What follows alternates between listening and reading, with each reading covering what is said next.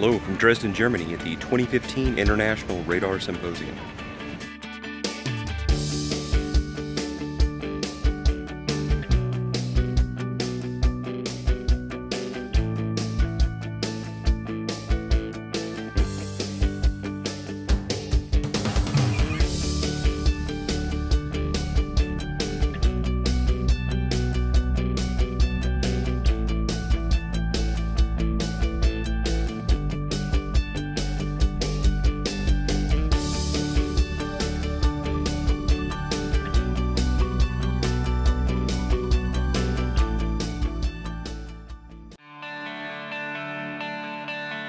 Hello, had an opportunity this year to go to the 2015 International Radar Symposium in Dresden, Germany.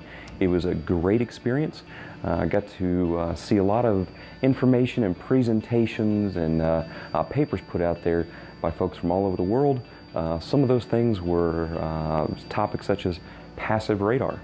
Looked at some things like waveform design, other things that were out there, bistatic radar, looking at antennas, near field, far field range testing, some concepts having to do with terahertz radar, utilizing some of the more new and novel techniques when it comes to, well, if you can do some of the things that we can do now when it comes to solid state transmitters, using ultra wideband radar techniques. What are people doing with them? Not just the ultra bleeding edge ideas, but although those were out there having to do with the purely simulation side of things, but also what are people practically doing now that some people have fielded some of these ideas and they've had them out there for a few years.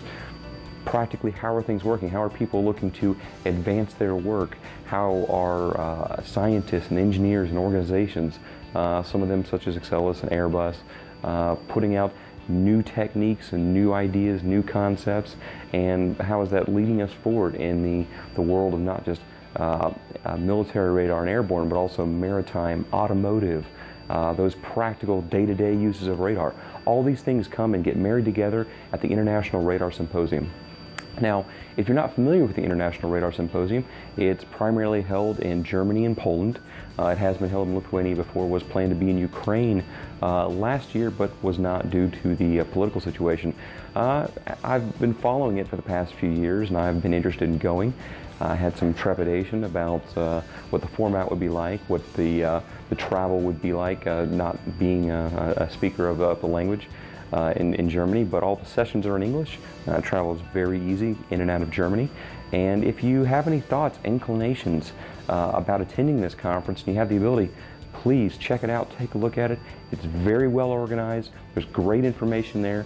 There's a lot of opportunity for meeting other engineers and researchers, meeting a lot of the folks that are actually applying some of these techniques and concepts, and as well as getting the networking opportunities, whether it be in the breaks from the sessions, which are oftentimes more profitable than the actual sessions themselves, getting some one-on-one time with these people.